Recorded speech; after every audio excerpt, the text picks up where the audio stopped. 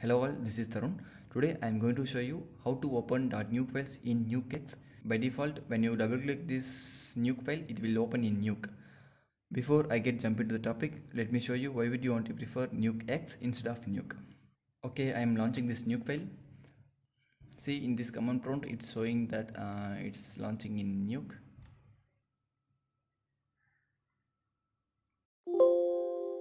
See, these are the nodes which will not work in nuke.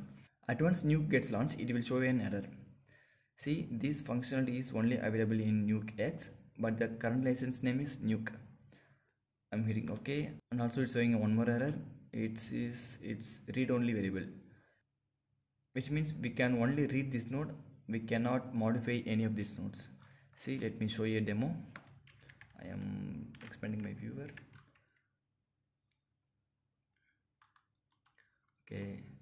Okay, these are the nodes which will not work in nuke. Okay, this is the first one, is the point cloud generator. See, all the properties are grayed out, and also in model builder node, here it's also all properties are grayed out, and as well as in smart vector and in vector distort, and also in the regrain node. Actually the node will works, but we cannot modify them. See, in playback it's working fine, but we cannot modify it. Not only in the regrain node, we cannot use any of these furnace products, and also we cannot use particle systems, and also we cannot use these Caravia plugins and nodes. See, and also we cannot use this masked grade node. Actually the grade node will works. See, in the viewer you can see that it's working, but we cannot modify these nodes. Okay, I am closing this. Okay, now I am going to show you the process how to open your nuke files by default in nukeX. See, when you open this same project in nukeX, it will work. See, I'm launching my nukeX. I am opening the same project in my desktop. See, we are not facing any error with this. See, we can modify it. You see here we can modify any of this, and also in model builder node we can modify them, and also in regrain node we can modify any of this. We can modify grains as well as you want. We can modify any of this. The problem is only with nuke. Okay, I am closing this. Okay, now let me show you the process how to open your nuke files by default in nukeX.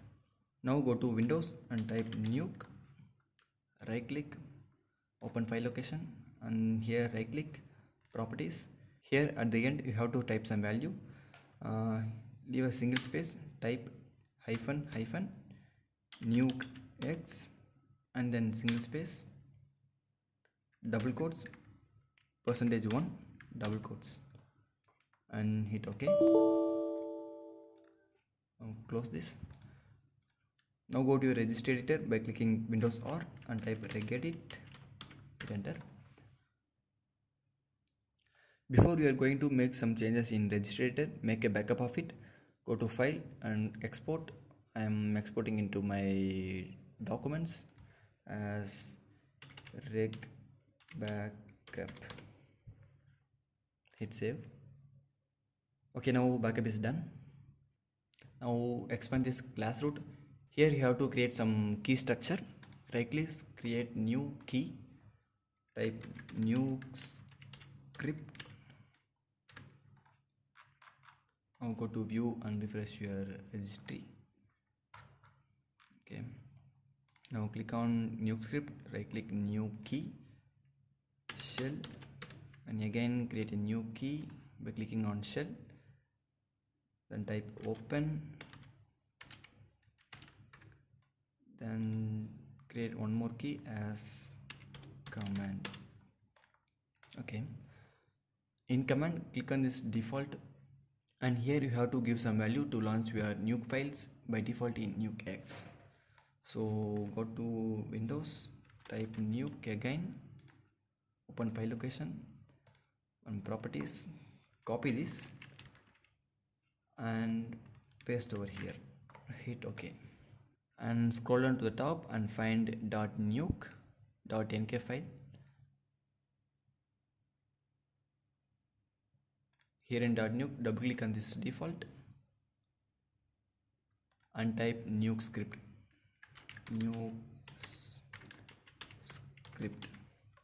See, the N should be capital and also the S should be the capital. And hit OK. Now close this. Now click on current user, expand this and expand the software, then find Microsoft. Under Microsoft find Windows. Under Windows find current version, then find Explorer, then find file extension. Where is it? Here.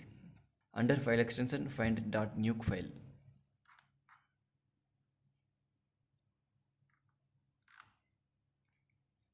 See, here it is. Expand this. Let me clearly explain how this works. Before the nukes command get launched, it will look for this path in registry editor. And now here in this nuke section, here we have user choice, right?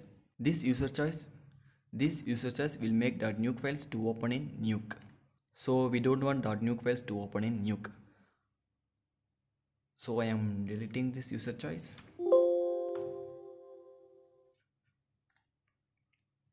Now close this. Once we have deleted that user choice, it will not look for the path in this section, okay? So it will look for the path in class root. Now expand this and find .nuke.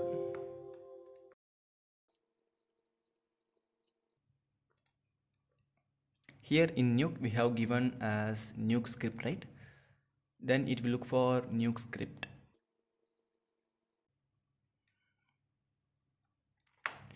See, here in nuke script section in command we have given the value as nukeX, so it will launch .nuke files in nukeX. Hit OK and close the registry. Now I am opening this nuke file. See, while initializing, launching in nukeX.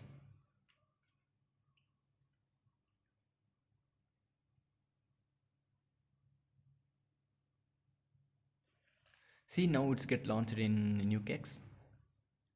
I'm going to about nuke. See, it's nukeX.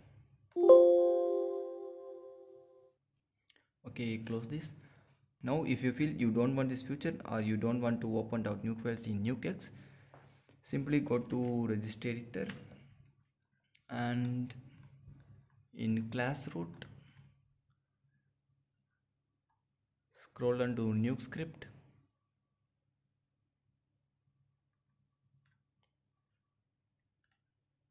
Click on this nuke script and delete this. Now when you run this script, it will launch in nuke. See, here it's showing that it's launching in nuke.